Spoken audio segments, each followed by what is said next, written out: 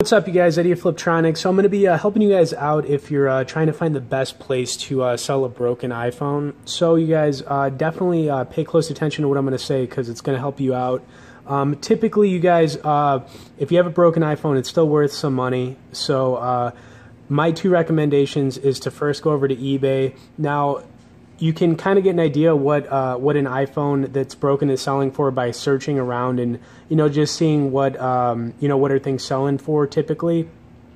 The reason that these types of iPhones sell on eBay to begin with is that a lot of repair shops tend to buy these broken iPhones for parts. So if the LCD is still good, or they might take the inside of the iPhone and take out some of the parts inside it. So it really depends on whatever generation you're talking about as far as iPhones. It could be the 6S, it could be the 6S Plus, or by the time you're watching this, it could be a newer iPhone or even an older one.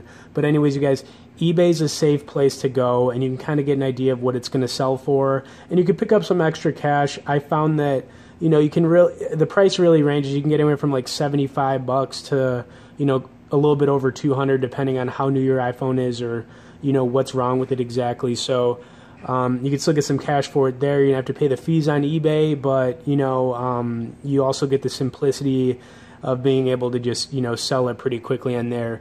Then your only other best option, you guys, is Craigslist. Now Craigslist may take a little bit longer and you get a little bit more cash value for your broken iPhone, but you will you'll be able to sell it there too. And it's pretty much the same principle. Anybody who's going to buy a broken iPhone off of Craigslist is typically going to be a repair shop, so probably a little bit more trustworthy. You'll probably be meeting with a business person, not just some stranger off of Craigslist. So either way, you guys, those are the two best options for selling a broken iPhone in 2016 and beyond.